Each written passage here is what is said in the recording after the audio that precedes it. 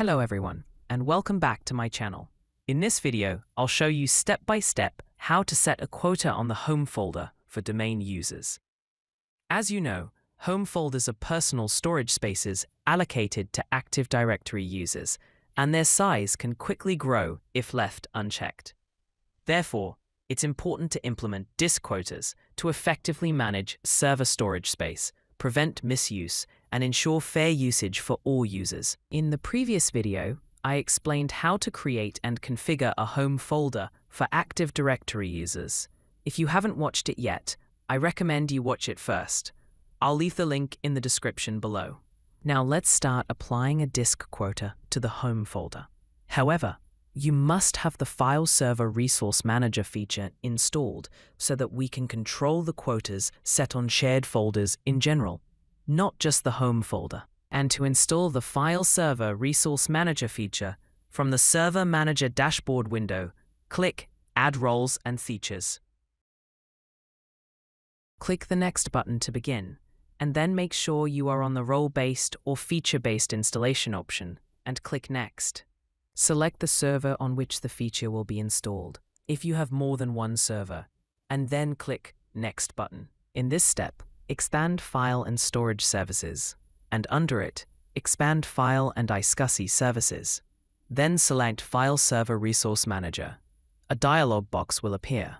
Click Add Feature, then click the Next button to continue with the rest of the feature installation process. Then click Next, then click the Install button, and wait for the feature installation to complete successfully. The installation process may take a minute or two at most. After completion, click the Close button. It's best to restart the server so the feature can run without any problems.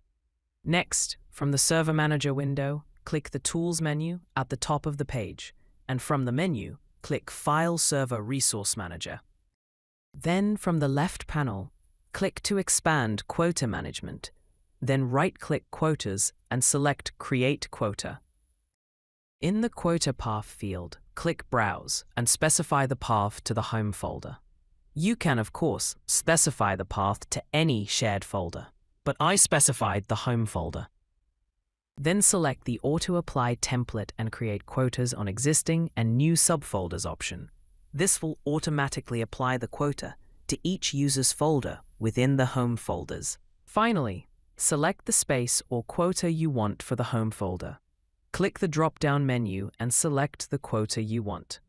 If you want to specify a specific quota that isn't in this list, you can create a new quota template with the space you want. For example, I want to specify 3 GB, which isn't listed in the available options. Cancel this step, and we'll return to it again after creating a new quota template. From the left panel in File and Storage Services, right-click Quota Templates and select Create Quota Template. Enter a name for the template. Make sure the name is appropriate and descriptive of the template. For example, 3 GB, and specify the space. Under Space Limit, enter the space you want. Then select the Hard Quota option. This option prevents users from saving data exceeding the maximum limit. Then click the OK button. Then the quota template will be created immediately. Now we can return to Quotas, right-click on it, and select Create Quota. Click Browse, select the folder for which you want to create a quota, and then select the Auto-Apply template and create quotas on existing and new subfolders option. This will automatically apply the quota to each user's folder within the home folders. To specify the quota, click the drop-down menu under Quota Properties. You'll find the 3 GB added to the list. Select it and click the Create button. This creates a specific quota for the home folder. We will verify this on one of the client's computers to which the quota is applied. Log in to a client computer with one of the accounts that have the home folder applied to them. Open this PC, then right-click the network drive mapped to the home folder and select Properties. From here, you can check the available space. You'll see that the specified capacity for this folder is actually 3 GB. as we specified it from the server via file and storage services. That's all for today's video.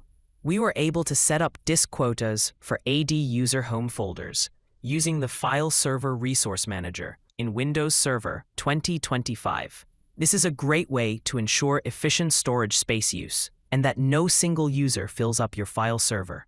If you found this video useful, please like it and don't forget to subscribe to my channel and activate the notification bell so you don't miss future server management videos. Also, check out the description of the previous video link on how to create a home folder.